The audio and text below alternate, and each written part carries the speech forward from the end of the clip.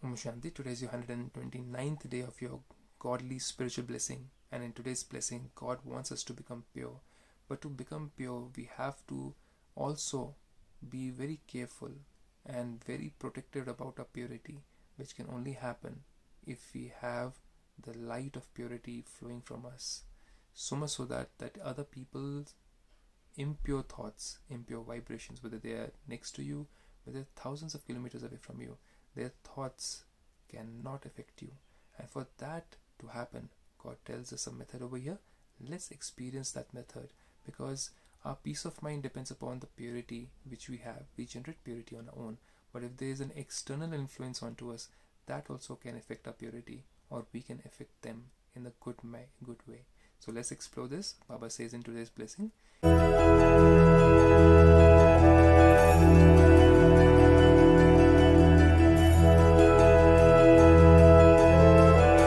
may you become a master son of knowledge. A master son of knowledge. So God is the son of knowledge, S-U-N, the son, and we are the master son of knowledge, and burn away the impure thoughts and attitudes of all souls. But for that to happen, first my own impure thoughts have to burn away, and that can only happen in the method given by God over here. So Baba says, just as the sun burns away all rubbish and germs, etc., all viruses, bacteria are burnt away by the sun's reaction. Imagine one day you don't have the sun, or for a week you don't have the sun. What's going to be the condition of your skin, of your food, of your household, of your room? It will start smelling, right, because of viruses and bacteria. So God says similarly over here, if you don't have the sun of knowledge, that means if you're not churning the knowledge in your mind, there will be darkness in your mind, impurity in your mind, and that darkness and impurity will bring about peacelessness, and you won't be able to prosper in anything in your life. So then God says, with its rays, in the same way, when you become a master son of knowledge, for that we have to become a master son of knowledge, and that is the complete struggle in spirituality in Brahmakumaris. Sometimes we get into darkness, sometimes we come into light. So it's a fluctuation which happens, and that has to be stopped. And over a period of time, once we reach that stage, we are completely master sons of knowledge. That's the time we'll be able to spread the vibrations of purity to others, and we won't be getting affected by others.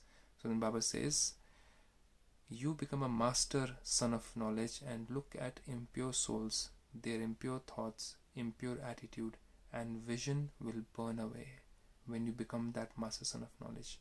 So their impure souls, impure thoughts will burn away. They won't have any impure thoughts towards you. Even if you have done some impure karma with them in the past birth or in the past couple of months or days in this life itself, their thoughts will transform and they'll start looking at you in a pure manner. So that will change only when we become master son of knowledge. And for that to happen, the sun, the physical sun, has gaseous reactions happening within it, because of which it is emitting light. Similarly over here, we have to have thoughts of godly knowledge completely going on in our mind all the time, so that the reaction of those pure thoughts of knowledge which God has given us about our previous birth and the future, that helps us to maintain and sustain the purity, so that we don't do any kind of impure karmas. So then God says, if you're able to do that, if you're able to reach that stage of master son of knowledge, complete stage 100%, then only other souls who have impure thoughts and who have impure vision and those who have impure attitude towards you will change.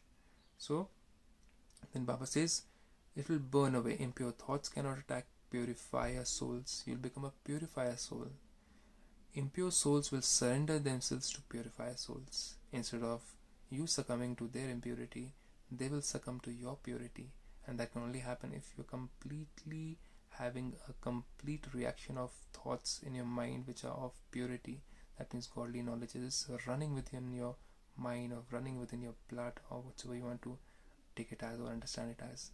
So then Baba says, for this to happen, become a might house. That means a powerful house, that is, remain stable in the stage of being a master son of knowledge. That means you are the one who's bestowing the knowledge to others, and you're not dependent upon others for anything.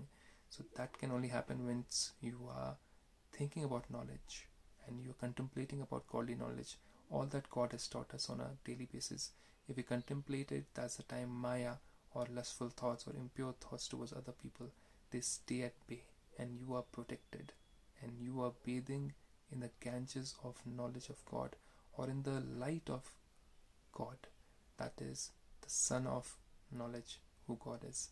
So I leave you with this beautiful Vardhan. Understand and learn that knowledge, and learn the method to contemplate about it at Brahmakumaris. So today is the day of contemplation of this Vardhan. I leave you with this. Have a blessed day. Stay safe. Om Shanti.